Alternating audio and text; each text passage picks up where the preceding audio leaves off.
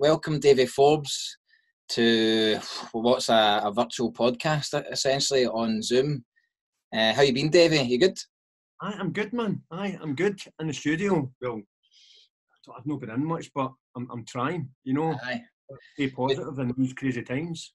Absolutely. We've had a couple of these Zoom podcasts, and they've been, everyone's in the same boat. All the guys that are making music and whatever else, try to keep positive, try to stay into our routine. Yeah. It's crazy times. That is that. You finding, just like music-wise, Davie, you getting much done at the moment? Because I know you said you've got a couple of deadlines and things. So how are you finding kind of getting through the work? You know, I'll be honest. I mean, I think it's a lot easier for people that maybe have their maybe I'm just guessing, talking off the top of my head here. You know, but maybe for guys that are maybe part-time but still releasing a lot of music, but have been working their studios in the house. This is an ideal opportunity for those guys that have been maybe furloughed or you know that are working from home, and maybe give those people a lot more time and opportunity to get cracked on with some studio stuff. I think for me, you know, with my studio not being in the house, you know, it's sometimes very difficult. I can access the studio, you know, but it's certain areas not at school. Yeah. Mrs. is a nurse, she works night shift. You know, like we spoke earlier, Stevie, I don't really feel comfortable taking a home setup home and, you know, and bashing it out when she's trying to get asleep when she's been dealing with, you know, she's on the front line, you know what I mean? Wow. You know, so I have been trying to get into the studio as much as I can, but and I'm trying to stay positive. I'm trying to still do exercise. I'm running. I mean, I always went out running, but I'm running more than I've ever ran, you know, and I should be getting into the studio more, but sometimes I just don't. It just feels like a bank holiday Monday every day. It does. You know, no concept of what day it is, for sure. You know, it's just it's very difficult. I wouldn't say it's difficult to stay positive. It's not, because I'm quite a positive guy in general, you know. But at the same time, you know, it's not been as easy. And I think everybody's in the same boat. It's not been as easy just to go, right, that's it, we're going to get cracked on today and stuff like that, you know. But like I said, I have got deadlines, so I'm trying to meet those deadlines. Has your workload changed at all? Like, since this has kicked off, are you still working on similar projects, or have you switched it up a bit to doing some other stuff? Like, I don't think nothing's changed for me, Stevie, because I'm always kind of doing different stuff. Totally. You know, I worked on that George Bowie and Spark Horse Heroes track. You know, that was a bit different. Yeah, that was doing really well there as well, wasn't it? I think it's playlisted, A-listed in the radio and stuff like that. You know, so brilliant. You know, it was just one thing. You know, they asked me if I could play a MIDI part, and knowing me, man, I've ended up playing cellos and strings and bass notes, and we got a bit carried away. You know, and so that was a wee bit different. That's totally different, kind of popular stuff, you know. So, and I'm always still trying to do the house Stucker stuff, but no, I mean, nothing's changed. No, I've not really tried to delve into different types of music. I'm still working on techno stuff and stuff, and you know, just finished one there with Mark. I'm just putting, you know, the finishing touches to it, and I'm doing a lot of acid infused stuff at the moment, you know. For the techno side? More the techno, just big kind of GABA kicks. Right, big distortion. You know, just taking it right back to the 9. Well, we spoke a couple of weeks ago, and you were in the studio with Willie D, and you were making some quarantine GABA techno. You know, it just seems to. I've made a few, and every time I play them, mate, it just wrecks the gaff. Aye. That's so out there though. It's a complete switch up of sound, isn't it? You know, I mean, you don't need any bass lines, Stevie. Just a kick. You just start off with one kick, then I'm grabbing, you know, a great wee tick. I'm grabbing. I'll start off with a kick that I'm happy with. Then I'll maybe have another 5 or 6 layers, but it's not like, it's like 5 or 6 layers of different hardstyle kicks. Aye. the bottom end ripped off them, so it's just giving me tonal layers. I got you. You To know, make then one. Aye. just burning that down to one channel, compressing it again. Is it going back to like the old school, like really stripped back, simple hardcore that was kind of like that? You know, it's just like one kick, distorted, you know, and very limited layers. So obviously, you're saying you're layering a wee bit more there, but do you feel you're going back to that kind of hard? I think the fundamentals, the getting the grounding, the groundwork done, you know, with the bottom end, with the kicks and stuff like that. Then after that, you don't really need. All you need is a hi hat, a clap, a ride. Aye. A couple of distorted techno things. Here and there, you know, and a breakdown for rip for an old hardcore tune. I mean, the thing is, though, that's the beauty of it, and it's like revitalising a lot of this old stuff in a bit of a new way, which, to be honest, as you say, it smashes the dance floors. See, because even if you're playing a full techno set or a full trance set or whatever, it's like, to a degree, it's kind of easy. So see if you just actually fling something in there that's like they're not expecting it, but it takes it up another level, man, that can only be a good thing, especially for the diehards that are wanting it. I think. Do you know what? I think I was. I mean, I'm probably going off track a wee bit here, but just with going back to the lockdown thing, I was driving into the studio today, and before I took off, I just scanned Instagram, and I know everybody's doing live streams and stuff like that, but I seen Dream State had posted a live stream, and see when I seen the flyer, I get a wee kind of. I was talking to Mark about this earlier. I get a wee kind of feeling in my stomach.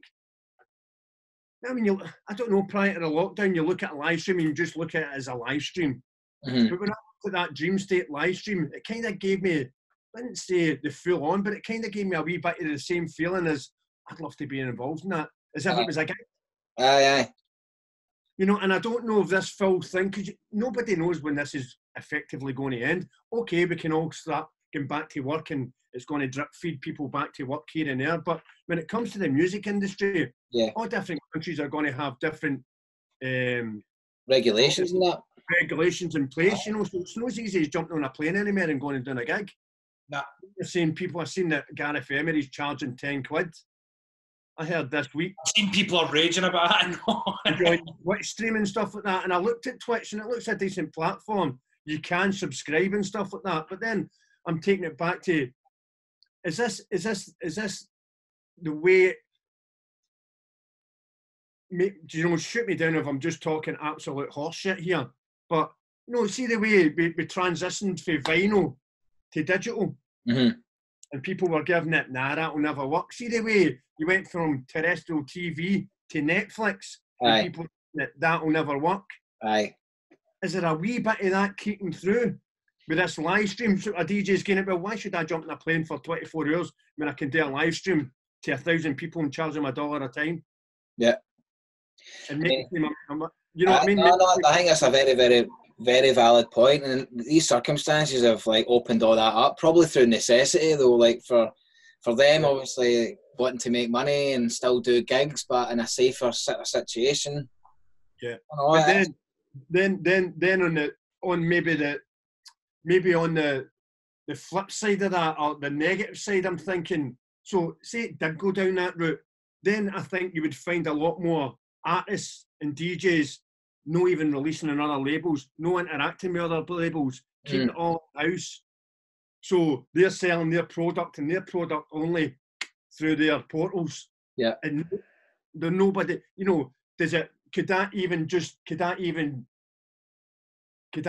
maybe, I wouldn't say, would it be the end? It wouldn't be the end of Beatport and stuff like that, but if it gets more, you know, that way, you're just dependent, I think, like, because it's like, David, we've been talking about that for a few years, like, you know, like the rise of everyone having their own label and everyone putting more stuff out on their own thing, and the value of maybe releasing on other people's labels not been as much, you know, as maybe building your own thing.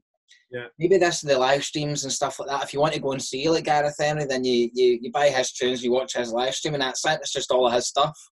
Don't know, it's mad. It's a totally different way of thinking about it. I think it's a cool idea. I do. I think more ownership to the artist is probably only a good thing, and you know, maybe taking it away from all the big ones. But I mean, I think also though, once maybe gigs start opening up, do you think it's going to happen that like, let's say you would get booked to go and play in Berlin, but instead now they're going to get someone that's based in Berlin.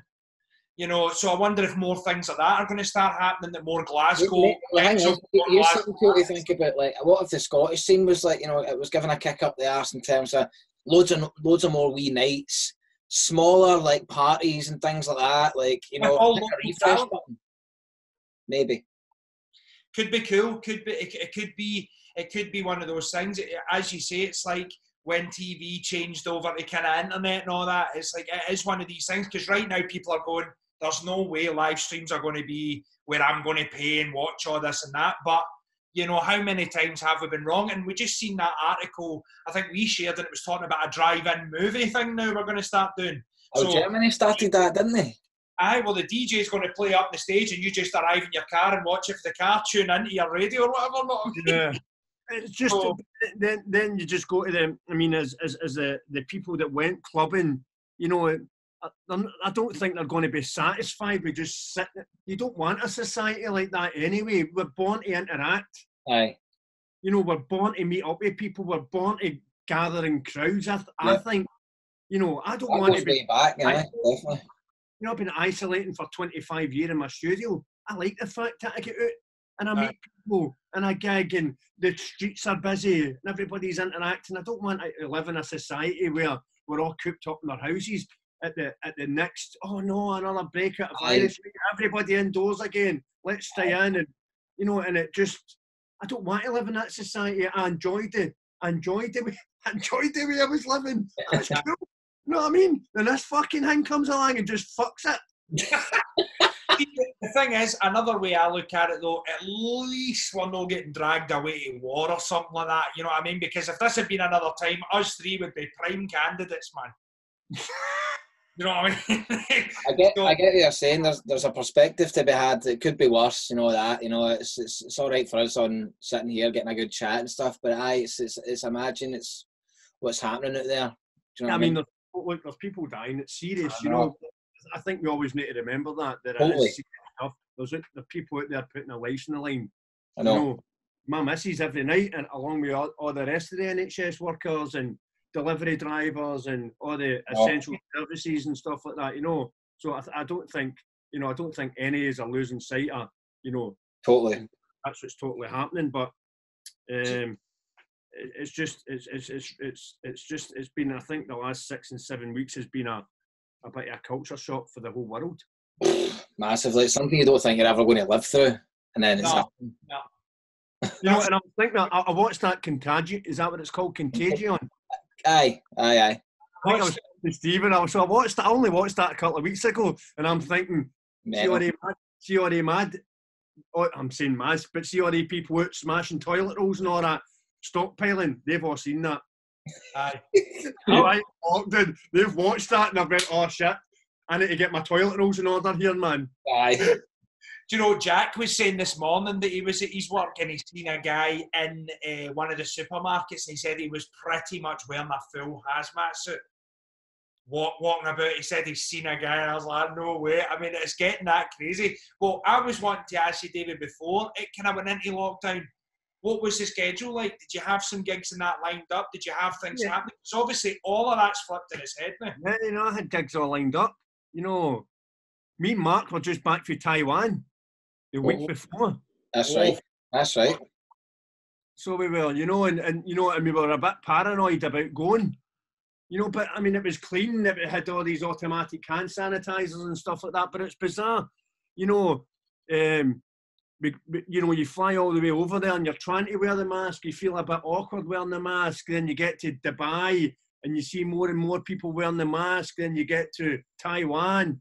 You know, not as many people was wearing a mask as I thought. So you wear the mask all the way there. You get to the club and nobody's wearing a mask. Mm-hmm. The place where you think they would be. The place where you think it's going to, you know, you've got 1,000 people in a building on top of each other. Yeah. You know, then now you fly all the way over there to not wear a mask. Then, I mean, I'll be honest, when I came back 5 days later, I wasn't well for about a week. I had a rash and all that. The day I came back the Monday and I went to football training and I had a rash all on my legs. And I was getting up, holy fuck, what the fuck is this?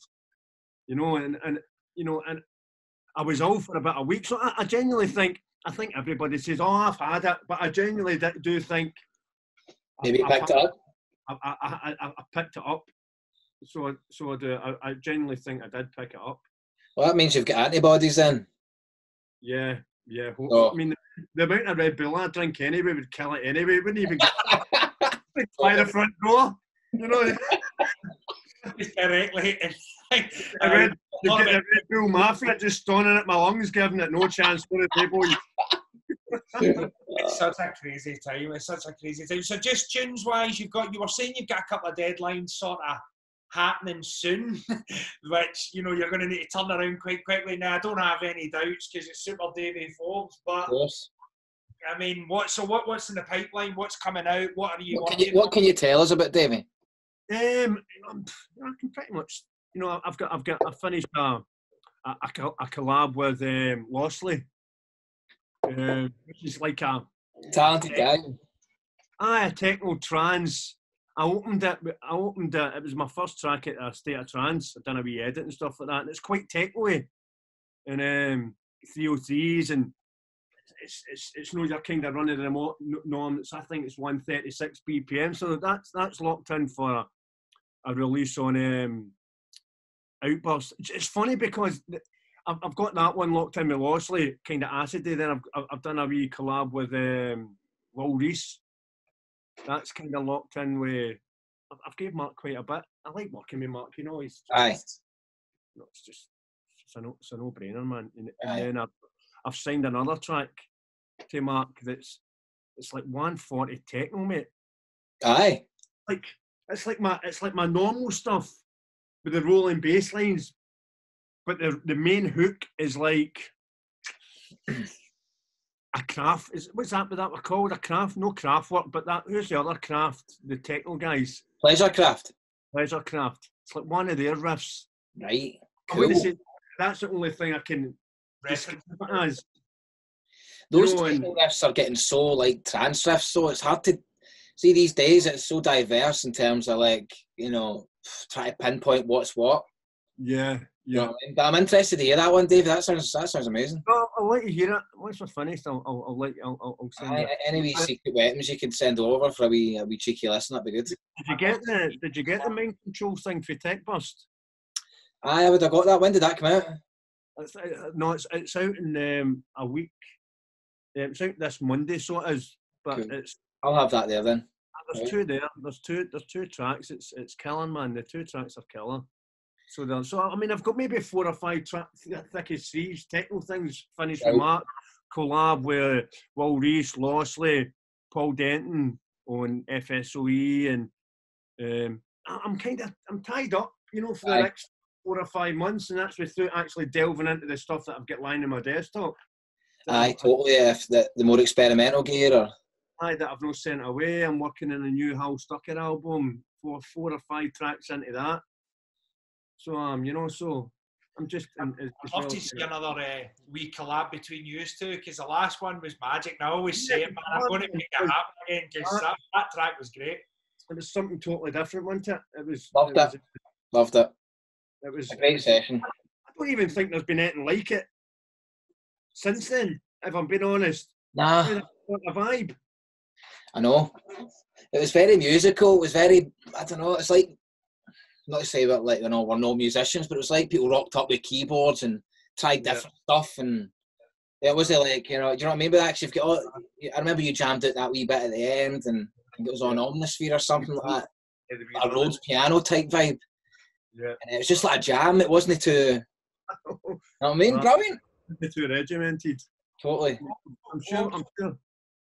Davie, I'm sorry, I was wanting to butt in there and ask what's happening with your label, with Aria and that. What's happening? Is there stuff going on there? Because obviously, again, with lockdown, are you finding a lot of people are sending you stuff? Or? Yeah, you know what? I'm kind of locked in until the end of July. I've got a right few tracks coming out. One for Mikey Mark called Annihilation. That's really cool, and another one for a boy called Dante. A couple of Irish producers, which is really cool. It's really cool. I'm kind of I've got off the top of my head I can't. Those two I do remember, but there's one for Andy Sharkey and Graham McFarlane, they had an idea that they put together, and I just kind of put the finishing touches to it. But it's killing me. You know, I've kept that track, you know, so I've maybe got 4 or 5 tracks locked in as well as my own stuff. You know, I maybe get another couple that I could probably put it in the label track time on. You know, I've been playing all the. See, the good thing about it is because I've been gigging a wee bit more. I've been getting the chance to play my own stuff out a lot more and road test it rather than seeing other people play it and I'm giving it, oh, that's killer. Aye. You know, it's to get that initial playing it for the first time reaction. Aye, the gigs have been amazing, mate, watching them. Aye, you know, it has been good. The last year was good, Stephen. It was class, you know, the tail end of, do you know what? I don't even, what month are we in now? This is the thing, man. We're halfway through the year, really, man. I mean, the last maybe 8 months, 9 months, gig-wise, have been really, really, really, really cool. And it's good to be touring quite a bit with Mark as well, you know. That's brilliant. It's brilliant. How did the State of Trance go then? Like, because that is a monumental stage, that. Like, to play. Do you know what, mate? It was amazing that, like I said before, when I was talking to a couple of other boys who'd done another podcast, and, you know, it's one of the things, because you've been doing it that long, Steve, you know, it was one of those gigs that you chase it, don't you? Aye. Chase the career, mate. You know, I did, you know, just one of those iconic gigs. I'd love to play that. I'd love to play that. And Bram said, look, you know, you're not doing Luminosity this year, and I was going, gutted. Said, but I've got you A State of Trance, you know, and I was giving it, wow, amazing. I was absolutely delighted. Probably the most nervous I've ever been. How did you cope with that beforehand, Davie? Like, what was your day like before it and all that? You know, do you know what was great? We went on a Friday, and I went. Jack came over with me, Jack's sister, and Jack's sister's been seeing my best mate, you know, for the last 4 years or so, you know. So the 4 days went over, and we had that absolutely. It was just a brilliant weekend, mate. We went over on the Friday, came home on the Sunday, and just, you know, it was good. It was good that they were there because they kind of settled my nerves through the day. Because you know what it's like, mate. Seeing you get a big gig, that's all you can think about. Yeah. Right up until you do it, right up. And see, sometimes you say, I'll be cool after my first track. But I think that environment's slightly different because you know the whole world's or the whole trance community's watching you. Yeah. You know, for your full set. Yeah. You know your set's getting recorded, you know it's live. You know, so you're so many different things now to think about. Like, this is live, I'm doing this set. There's the whole, not to mention the thousands and thousands of people there, but like, again, having to think about I've not done a set that's been live as well like that. Do you know what I mean? It's an extra level. You know, it adds to the nerves. Of course, because then you need to make sure all your cue points are on point. You know, you need to make sure all your edits are done. You know, it's not a gig for rocking up with 20 tracks and hoping for the best. For me, anyway. You know, I'm really prepared for it. I got all my edits done. You know, I got a lot of new tracks done. You know, and I wanted to make sure that I was prepared. You know, even watching it back, you can see I'm enjoying it, but inside, it's turmoil. Right, when's your next cue point? You know, this mix has got to be tight. The next mix has got to be tight. You know, and it's bizarre because there's that many lights. For that whole set, I didn't see the crowd. Maybe once or twice. I didn't see it. I couldn't see anybody until the end of my set. Aye. And then the adrenaline dump when you see everyone at the end, when you're like, I've nailed it. Like, you know, it's probably a good thing that you don't see them because then you're out and all. It's rather just keep them out of sight, out of mind, and then you can focus once you've done your job. And see, because I was on last, because I was closing, I didn't really want to go down the route of playing any classics. I wanted to stay as up front as possible. I wanted to play all my new stuff. You know, I wanted for it to be quite exclusive. You know, and I think sometimes when you see the crowd and your brain tells you, you know what it's like with a bigger crowd. You know, you don't see them all giving it the here we F and go patter. Aye. You know, it's quite kind of. They're all dancing, you know, but they're all cracking on with their own thing, like, because it's so vast. Yeah, exactly. You know, so sometimes you get sucked into that. Oh no, I need to play a big one. You know, and I'm glad I didn't have to do that. I'm glad I just stuck to my guns, played all my new stuff, played a couple of bits and pieces for Mark, one for Paul, and 90% of it was all my own stuff. But I was nervous for the minute I got there to the minute I left. All right. I mean, talk us a wee bit through, like, see, obviously, apart from that, like, normally, how would you go about planning a set? And a lot of the time, is it you're rocking up with 20, 30 tunes and going, right, I've got an idea how this is going to go? Because obviously, something like that, you're putting a lot more effort in. You do not want to make any mistakes. But someone with yourself, your experience you've got, you know, how usually would you go about it? Because you put a lot into that. Yeah, I think normally you just need to be prepared. You know, I mean, I'll tend to make sure. For years and years, Stevie, I struggled to play my own music. I don't know if it was a confidence thing or what it was. I just struggled to play, whereas everybody else is playing it. You know, and I just really struggled to play my own productions. Didn't think they were good enough. Didn't think they were loud enough. Didn't think there was, you know, I don't know what it was. Aye. But maybe in the last 4 years. Sounds familiar. I know, I'm laughing. I'm laughing. Familiar. I've been really. But do you know what changed it for me, Stevie? You know what changed it? I started writing. For me, I was thinking to myself, right, it's great having 200 channels and, you know, doing all the sketchy stuff and all that. You know, that's great. You know, and being a bit arsey about being a producer and stuff like that. And I just thought, you know, no, I'm a DJ as well. I need playing tunes that people are going to be losing their shit to. Aye. I need to start writing music like that. Aye. I need to start writing music more catered for the dance floor. And I'm not saying that I never done that before, but I made sure it was always in my thinking when I'm writing a track. Is that drop big enough? Is that section too long? Is there too much in that? Right. No, it doesn't. Doesn't need another layer. Aye. Another bass line. Doesn't need another fucking counter melody. Yeah. Because it just ends up getting too messy. Too much. So you simplified it all then by realising that, and then that's what made you, you know, gain more confidence in it, do you think? I just think I got to a point where I played a couple of the newer stuff, the more kind of techier stuff that I was writing. I was giving it, no, they're fucking killer. They are good. You know, and just kind of gained a wee bit more. I mean, I've been doing this 25 year plus. And it's only took me the last 5 or 6 years to actually give it, because I'm playing 90% of my own stuff now. Yeah. Because I feel confident in playing. Aye, and then it doesn't really come down to like having it been as loud as something else or whatever else, because you're creating your own soundscape anyway. Yeah. So they get used to that sonic experience, don't they, I suppose, if it's just your stuff. Yeah, I'm happy with my own bass lines. I know I've got a style again. Aye, that's cool. I've got my own sound. I know what my sound is. I know what my sound is in the tech trance. I know what my sound is in the trance. I know what my sound is in the techno, the acid techno. I know what Hal Stucker's all about.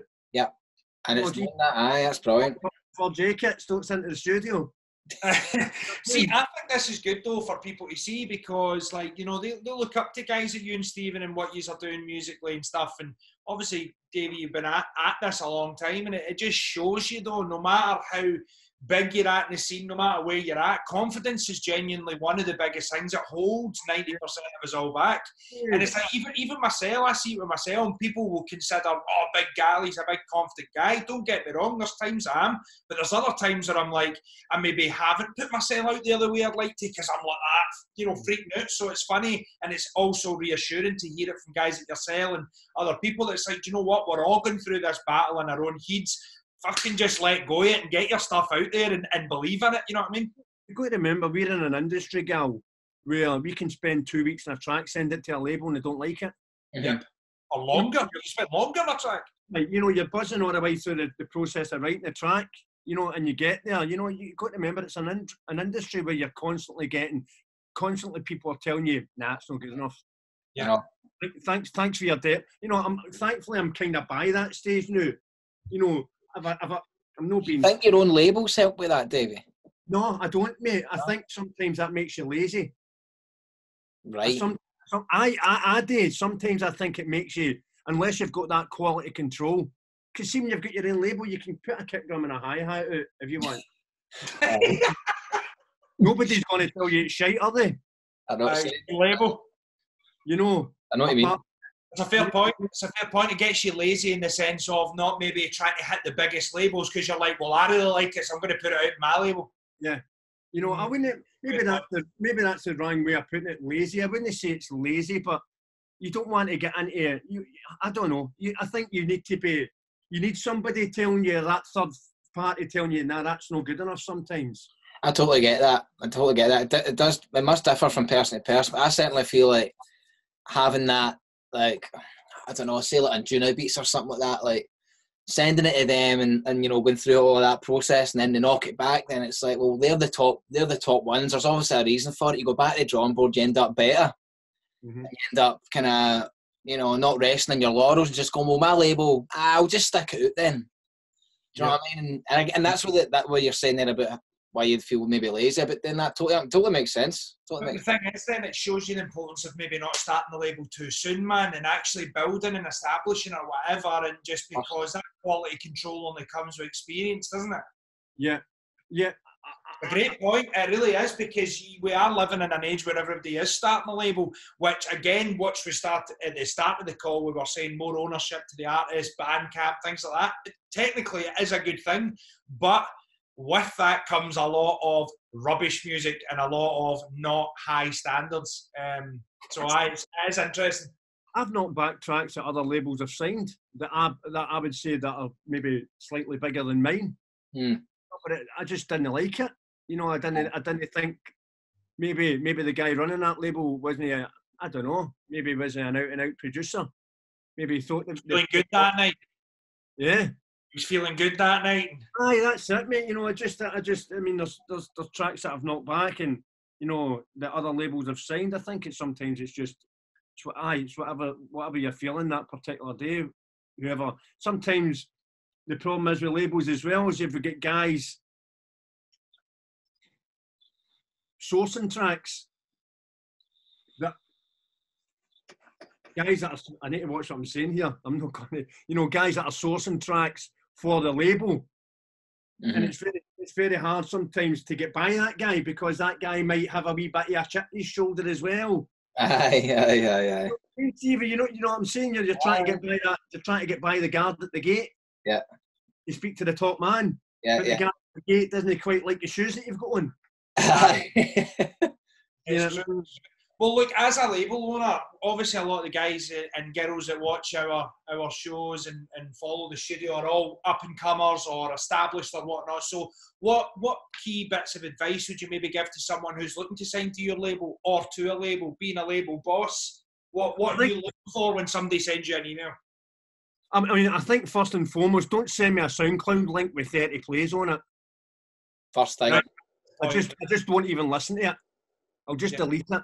Mm-hmm. For me, that's the most important thing sometimes. You know, was that? Sorry? Being exclusive, maybe? Like, have that in mind? Be clever about it. Yeah. You know, send 25 people, take it down and upload it again. Aye. You know, you don't have to just send it out to 30 labels. Yeah. For 30 plays, for me to click on it and there's X amount of plays on it, and I'm just going, well... Is SoundCloud something you prefer? Like, do you prefer it being submitted on SoundCloud or Dropbox? Is there any preference for you? I just prefer clicking the link once and being able to listen to it. I don't want to be retransferring it. I don't want to be downloading it. Nah. The time I'm downloading it, somebody's phoned me. Aye. I'm away queuing a riff or a hi-hat or whatever. You're away, you're distracted, you're off again. Aye, totally.